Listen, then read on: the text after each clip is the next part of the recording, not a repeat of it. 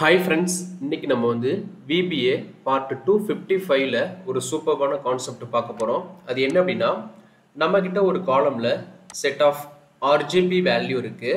இந்த RGB வேல்யூவை நம்ம hex வேல்யூவா கன்வெர்ட் பண்ண போறோம். அதே மாதிரி hex வேல்யூவா கன்வெர்ட் பண்ண அந்த hex வேல்யூவை வச்சு நம்ம again RGB வேல்யூவை கன்வெர்ட் பண்ண போறோம். ஓகேங்களா? இது வந்து பாத்தீங்கன்னா VBAல ஆட்டோமேட் பண்ணிட்டோம்.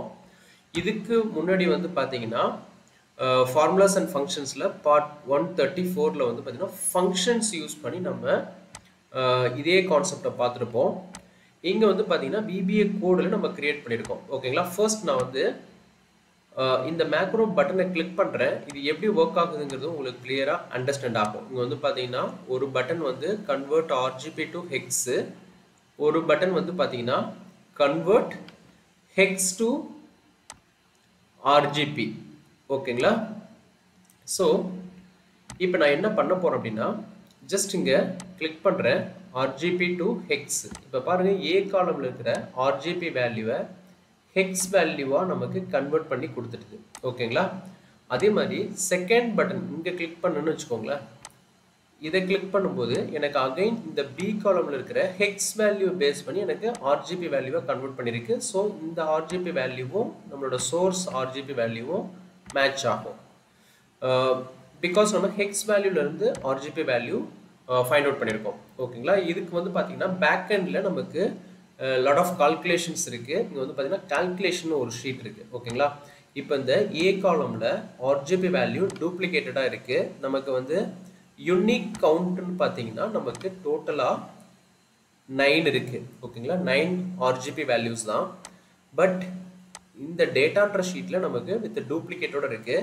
பேசிக்கா மேக்ரோ என்ன பண்ணும் அப்படின்னா இந்த RGB வேல்யூவை காப்பி பண்ணிட்டு போயிட்டு இந்த கால்குலேஷன் ஷீட்ல இந்த எக்ஸிஸ்டிங் கண்டென்ட்டை கிளியர் பண்ணிட்டு இங்க பேஸ்ட் பண்ணும். பேஸ்ட் பண்ணிட்டு இங்க ரிமூவ் டூப்ளிகேட் கொடுத்துட்டு அந்த யூனிக் வேல்யூவுக்கு இங்க வந்து பாத்தீங்கன்னா சில ஃபார்முலாஸ்லாம் இருக்கு. அது எப்படி ஆக்ட் ஆகுதுங்கிறது உங்களுக்கு நான் ஃபர்ஸ்ட் இங்க சொல்லிடுறேன். அதுக்கப்புறம் நம்ம VBA கோடில் எப்படி நம்ம ஃபார்முலாவை கொடுத்துருக்கோம் அப்படிங்கிறத உங்களுக்கு எக்ஸ்பிளைன் பண்ணுறேன்.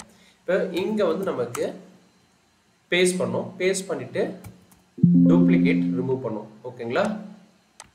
ஸோ டூப்ளிகேட் ரிமூவ் பண்ண உடனே நமக்கு வந்து பார்த்தீங்கன்னா 9 யூனிக் வேல்யூ இருக்கு. ஸோ இங்கே வந்து பார்த்தீங்கன்னா ஃபார்முலா இருக்கு. B காலம், C காலம், D காலம், E காலம், F காலம். இது நம்ம ஆல்ரெடி வந்து ஃபார்முலாஸ் அண்ட் ஃபங்க்ஷன்ஸ் மெத்தடில் பார்த்துருப்போம். ஃபர்ஸ்ட் இங்கே A காலம்ல இருக்கிற RGB வேல்யூவை செக்ரிகேட் பண்ணியிருப்போம். ரெட், கிரீன், ப்ளூ வேல்யூன்னு சொல்லிட்டு. ஓகேங்களா? அதுக்கு வந்து பார்த்தீங்கன்னா இங்கே நான் ஃபார்முலா ஆல்ரெடி டிஃபைன் பண்ணி வச்சிருக்கேன். இந்த ஃபார்முலாவை எடுத்து இங்கே பிளேஸ் பண்ணிக்கிறேன். அதே மாதிரி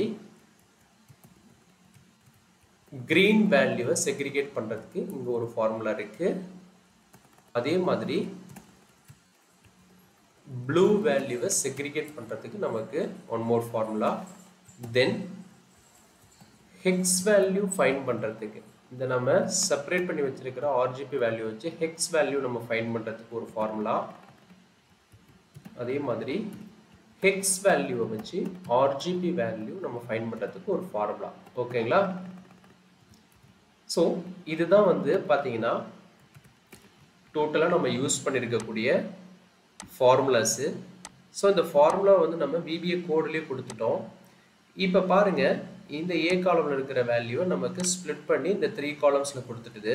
ஹைஃபனை பேஸ் பண்ணி டைனமிக்கா ஸ்ப்ளிட் பண்ணோம். அகைன் இங்க வந்து பாருங்க நம்ம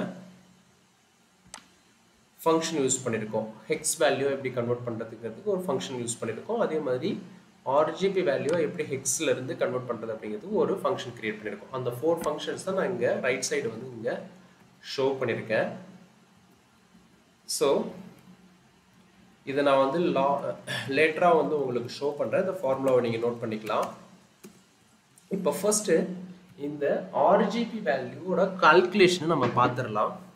இங்கே வந்து பாருங்கள் டேட்டான்ற ஷீட்டில் நான் ரைட் சைடு வந்து ஆல்ரெடி RGB வேல்யூவுக்கு கரெக்டான ஹெக்ஸ் வேல்யூ ஃபைண்ட் அவுட் பண்ணி வச்சுருக்கேன். இப்போ ஃபார் எக்ஸாம்பிள் நம்ம ஏதாவது ஒரு RGB வேல்யூ எடுத்துக்குவோம். அதுக்கு எப்படி ஹெக்ஸ் கால்குலேஷன் நடக்குது அப்படிங்கிறத நம்ம இப்போ பார்த்துருவோம். ஓகேங்களா?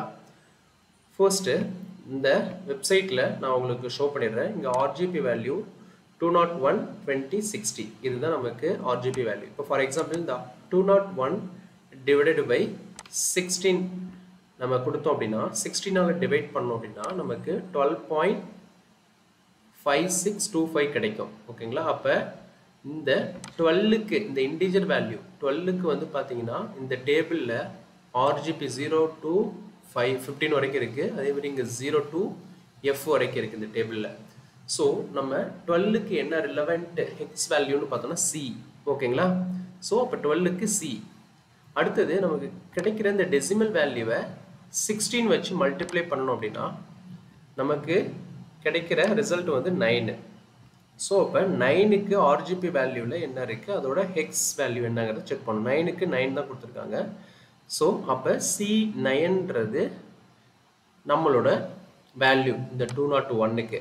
அகெயின் வந்து இந்த 20க்கு நம்ம கால்குலேட் பண்ணணும். சேம் லாஜிக் தான். இங்கே வந்து பாருங்கள் 20 divided by 16 நமக்கு வந்து 1.25 கிடைக்கும். ஸோ 1க்கு 1 தான் RGB to ஹெக்ஸ் வேல்யூ. இங்கே வந்து பார்த்தீங்கன்னா இந்த டெசிமல் வேல்யூ 0.25 வந்து நம்ம 16 வச்சு மல்டிப்ளை பண்ணும்போது நமக்கு 4 கிடைக்கும்.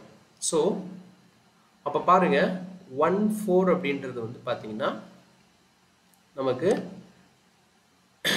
Hex value. Again 60 divided by 16 இங்கே வந்து பார்த்தீங்கன்னா 3.75. ஸோ நமக்கு கிடைக்கக்கூடிய வேல்யூ வந்து பார்த்தீங்கன்னா 3க்கு 3 இந்த 0.75க்கு 12 கிடைக்கும். 12ஓட வேல்யூ வந்து பார்த்தீங்கன்னா C. ஸோ அப்போ நமக்கு 3C இங்கே வந்து பாருங்கள் டோட்டலாக அங்கே கிடைக்கும். இப்போ இதை நான் எக்ஸல் அந்த கால்குலேஷன் உங்களுக்கு போட்டு காமிச்சிடுறேன். அதுக்கப்புறம் நம்ம VBA கோடுக்குள்ளே போயிடலாம். இப்போ பாருங்கள், நான் எடுத்துருக்கிறது RGB வேல்யூ 201 20 60. இதோட ஹெக்ஸ் வேல்யூ வந்து பார்த்தீங்கன்னா C9143C. இந்த டேபிளையும் நான் இங்கே காப்பி பண்ணி போட்டேன் எக்ஸலில். ஓகேங்களா? இப்போ 201 டிவைட் பை 16 நமக்கு என்ன கிடைக்குதுன்னா 12.56. ஸோ இப்போ 12க்கு வந்து பார்த்தீங்கன்னா C. இங்கே வந்து பார்த்தீங்கன்னா 12க்கு இன்டிஜர் வேல்யூக்கு C கொடுத்துடலாம். அகெயின் இந்த 0.5625 இருக்கு இல்லைங்களா, இதுக்கு வந்து பார்த்தீங்கன்னா இதோட 16 வச்சு மல்டிப்ளை பண்ணுறேன். மல்டிப்ளை பண்ணும்போது 9 கிடைக்குது. ஸோ C9ன்றது தான் நம்மளோட ஹெக்ஸ் வேல்யூ. அகெயின் இது வந்து பார்த்தீங்கன்னா ரெட்டுக்கு மட்டும்தான். க்ரீனுக்கு அகெயின் நான் வந்து சேம் கால்குலேஷன். இங்கே வந்து பார்த்தீங்கன்னா டிவைட் பை 16 1.2 கிடைக்குது. 1க்கு வந்து 1 தான். ஸோ 0.25. ஸோ அப்போ இன்டூ மல்டிப்ளை 60 இங்கே வந்து பார்த்தீங்கன்னா மல்டிப்ளை வித் 16. ஸோ அப்போ 14. ஸோ அகெயின் இது வந்து பார்த்தீங்கன்னா ப்ளூக்கு வந்து டிவைட் பை 16. ஸோ 3க்கு 3 தான் வேல்யூ. 0.75க்கு வந்து பார்த்தீங்கன்னா நான் மல்டிப்ளை பண்ணுற 16 வச்சு 12 கிடைக்குது. So 12ஓட relevant hex value C. So அப்போ இதை தான் நம்ம என்ன பண்ணியிருக்கோம்னா C9143C இது எல்லாத்தையும் ஜாயின் பண்ணி தான் நமக்கு இங்கே 6 டிஜிட்டில் ஹெக்ஸ் வேல்யூ கிடைச்சிருக்கு. இதான் கால்குலேஷன். பேக் எண்டில் இப்படி தான் கால்குலேஷன் நடக்கும். நம்ம வந்து என்ன பண்ணியிருக்கோம்னா ஃபார்முலாவே டைரெக்டாக காப்பி பண்ணி கொடுத்துட்டோம். ஓகேங்களா? இப்போ டேட்டான்ற ஷீட்டில் இந்த ஏரியாவை நான் கிளியர் பண்ணிக்கிறேன். ஓகேங்களா? ஃபர்ஸ்ட்டு இங்கே இருக்கிற டேட்டாவை நம்ம காப்பி பண்ணிட்டு போயிட்டு இந்த ஃபர்ஸ்ட் ஸ்டெப் என்ன நடக்கும்னா VBA கோடு பேர் டெவலப்பர் டேப்ல இங்கே 2 மாடியூல்ஸ் இருக்கும். ஃபர்ஸ்ட் வந்து பார்த்தீங்கன்னா இந்த மாடியூல் வந்து RGB to ஹெக்ஸ். இந்த RGBலேருந்து ஹெக்ஸா வேல்யூக்கு கன்வெர்ட் பண்ணுறதுக்கு இந்த கோடு. ஸோ பேசிக்காக என்ன பண்ணுங்கிறத சொல்லிடுறேன். ரன் பண்ணிவிட்டு நான் எக்ஸ்பிளைன் பண்ணிடுறேன். ஸோ ஃபர்ஸ்ட் பட்டனை கிளிக் பண்ணும்போது இந்த மேக்ரோ தான் எக்ஸிக்யூட் ஆகும். Convert RGB to hex. So F8 press பண்ணுறேன். இப்போ டேட்டான்ற ஷீட்டுக்கும் கால்குலேஷன்ற ஷீட்டுக்கும் ஆப்ஜெக்ட் செட் பண்ணிக்கிறேன். இப்போ கால்குலேஷன்ற ஷீட்டில் கிளியர் கண்டென்ட் கொடுக்குறேன். எங்கே இருந்துன்னா இது வந்து பாருங்கள் கால்குலேஷன் ஷீட்டில் எல்லாமே நமக்கு கிளியர் ஆகிருக்கும். A2லேருந்து டில் பாட்டம் வரைக்கும். ஓகேங்களா? F காலம் வரைக்கும். ஸோ இப்போ என்னோட டேட்டான்ற ஷீட்டில் லாஸ்ட் ரோ ஃபைண்ட் பண்ணுற A காலமை பேஸ் பண்ணி A காலமில் இருக்கிற வேல்யூ காப்பி பண்ணி calculation sheetல activate பண்ணிட்டு அங்க கொண்டு போயிட்டு A2 செல்ல பேஸ்ட் பண்றேன் with duplicate ஓட. again duplicate இங்க remove பண்றோம். so நமக்கு duplicate remove ஆகி 9 RGB value கிடைச்சிருக்கு. இப்போ again நான் என்ன பண்றேன், என்னோட last row find பண்றேன் duplicate remove பண்ணதுக்கு அப்புறம். because அதுக்கு அப்புறம் தான் நம்ம formulasலாம் apply பண்ண போறோம். so இந்த formula எல்லாமே பாருங்க, நான் உங்களுக்கு full visible வைக்கிறேன். simple இந்த B2 ல வந்து பாத்தீங்கன்னா B2 ல இருந்து till last row வரைக்கும் நமக்கு இந்த ரேஞ்சில B2 to B column till last row dot formula இந்த left function வந்து நமக்கு apply ஆகணும். இங்க வந்து நான் அசைன் பண்ணி வச்சிருக்கேன் பாருங்க ஃபார்முலா. இந்த ஃபார்முலாவை தான் நம்ம அங்க அசைன் பண்ணியிருக்கோம்.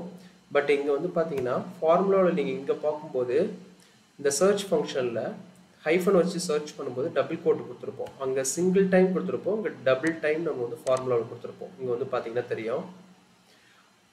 ஏன்னா இந்த மாதிரி நம்ம ஃபார்முலாவை கால் பண்ணும்போது அங்க நமக்கு எக்ஸல்ல ஃபங்க்ஷன் டிஃபைன் பண்ணும்போது சிங்கிள் டைம் தான் கொடுத்துருப்போம் இந்த டபுள் கோட். பட் இங்க வந்து ட்வைஸ் வந்து டபுள்டா நம்ம வந்து இங்க ஆட் பண்ணிக்கணும்.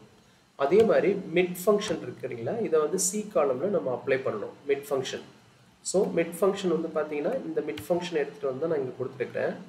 ஸோ உங்களுக்கு தெரியும் எங்கெங்கெல்லாம் நம்ம அந்த எக்ஸலில் கோட் வந்து ஒன் டைம் யூஸ் பண்ணியிருக்கோமோ இங்கே வந்து ட்வைஸ் யூஸ் பண்ணியிருப்போம். ஸோ அப்போ தான் இந்த ஃபார்முலா ஒர்க் ஆகும். இதை நீங்கள் நோட் பண்ணிக்கணும் இந்த இடத்துல. ஓகேங்களா? அதுக்கப்புறம் அகெயின் நம்ம என்ன பண்ணியிருக்கோம்னா என்னோட சி காலம்ல ஃபார்முலா மிட் அப்ளை பண்ணியாச்சு. அகைன் ரைட் ஃபங்க்ஷன் வந்து டி காலம்ல அப்ளை பண்ணும். ஸோ ரைட் ஃபங்க்ஷன் வந்து பார்த்தீங்கன்னா இங்கே யூஸ் பண்ணியிருப்பேன். எங்கன்னா ரேஞ்ச் ஆஃப் D2ல இருந்து என்டையர் டி காலம் லாஸ்ட் ரோ வரைக்கும். அகைன் இ காலம்ல நம்ம என்ன பண்ணுறோம் அப்படின்னா இந்த ஃபங்க்ஷனாலிட்டி அப்ளை பண்ணியிருப்போம்.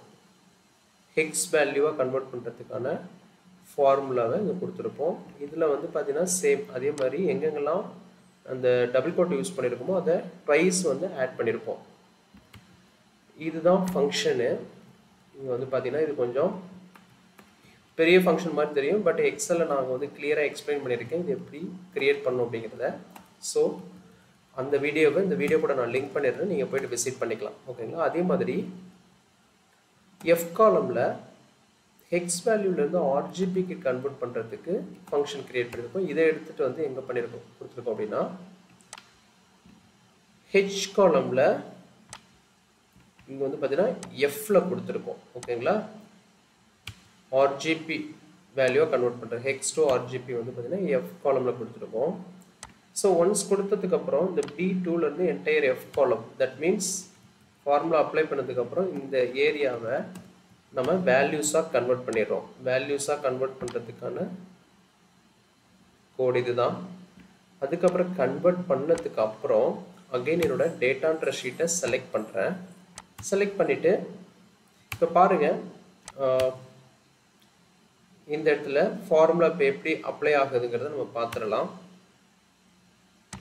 பாருங்கள் கால்குலேஷன் ஷீட்டில் இந்த கோடு எக்ஸிக்யூட் ஆக நமக்கு ஃபார்முலா அப்ளை ஆகும். பாருங்க ஃபார்முலா அப்ளை ஆயிடுச்சு. இப்போ அப்படியே காப்பி பண்ணுது. Again paste special format. இப்போ பாருங்க அகைன் டேட்டான்ற ஷீட் செலக்ட் ஆகுது. இங்கே போயிட்டு B2ல இருந்து B காலம்ல டில் லாஸ்ட் ரோ நம்ம ஆல்ரெடி லாஸ்ட் ரோ ஃபைண்ட் பண்ணி வச்சிருக்கோம் இங்கே. ஸோ இங்கே வந்து என்ன பண்ணுறோம் அப்படின்னா ஒரு VLOOKUP ஃபங்க்ஷன் இந்த RGB வேல்யூ வச்சு இந்த கால்குலேஷன் ஷீட்டில் இந்த RGBயை வச்சு ஹெக்ஸ் வேல்யூவை நம்ம லுக்கப் பண்ணி எடுக்கிறோம். ஸோ அதுக்கு தான் இங்கே ஒரு VLOOKUP யூஸ் பண்ணியிருக்கோம். இப்போ பாருங்கள் இந்த லைன் கிராஸ் ஆனவுடனே நமக்கு இந்த டேட்டான்ற ஷீட்டில் இங்கே வந்து பார்த்தீங்கன்னா நமக்கு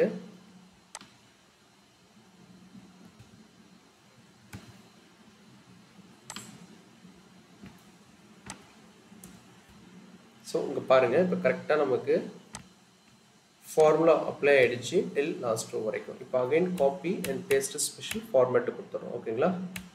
இப்போ cut copy mode equal to falls A1 செல்லை செலக்ட் பண்ணிக்குது. ஸோ அவ்வளோதான். இப்போ வந்து பார்த்தீங்கன்னா மெசேஜ் பாக்ஸில் RGB value converted into hex வேல்யூன்னு சொல்லி மெசேஜ் பாக்ஸில் டிஸ்பிளே பண்ணிவிட்டு நம்ம ப்ரோக்ராமை எண்ட் பண்ணிட்டோம். ஓகேங்களா? இப்போது நமக்கு ப்ராப்பராக கன்வெர்ட் ஆகிடுச்சு.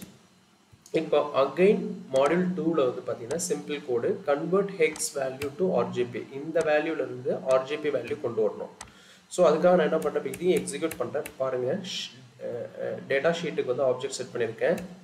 டேட்டா ஷீட்டை செலக்ட் பண்ணுறேன். ஏ காலமை பேஸ் பண்ணி லாஸ்ட் ரோ ஃபைண்ட் பண்ணுறேன். லாஸ்ட் ரோ ஃபைண்ட் பண்ணிவிட்டு மறுபடியும் வந்து பாருங்கள், இங்கே C2லேருந்து என்டையர் சி காலமுக்கு நம்ம வந்து ஃபார்முலா அப்ளை பண்ணுறோம். அது என்ன அப்படின்னா VLOOKUP ஃபங்க்ஷன் தான். இங்கே வந்து பாருங்கள், இந்த லுக்கப் வேல்யூ B2, இந்த ஹெக்ஸ் வேல்யூவை லுக்கப் வேல்யூவாக வச்சு இங்கேருந்து நம்ம என்ன பண்ணுறோம்னா RGB வேல்யூவை எடுத்துகிட்டு வரோம். இங்கே டேபிள் அரே செட் பண்ணி. ஓகேங்களா? ஸோ எடுத்துகிட்டு வந்ததுக்கப்புறம் இந்த ஏரியாவை அகைன் நம்ம என்ன பண்ணுறோம் அப்படின்னா காப்பி அண்ட் பேஸ்ட் ஸ்பெஷல் வேல்யூவை கொடுத்துட்றோம். கொடுத்துட்டு application dot cut copy mode equal to falls, A1 sell select பண்ணுறோம். ஸ்க்ரீன் அப்டேட்டிங் டிஸ்பிளே அலர்ட் ட்ரூன்னு சொல்லிட்டு எனேபிள் பண்ணிக்கிறோம். மெசேஜ் பாக்ஸில் hex value converted into RGB வேல்யூன்னு சொல்லி ஒரு மெசேஜ் கொடுத்துட்டு எண்ட் சப்.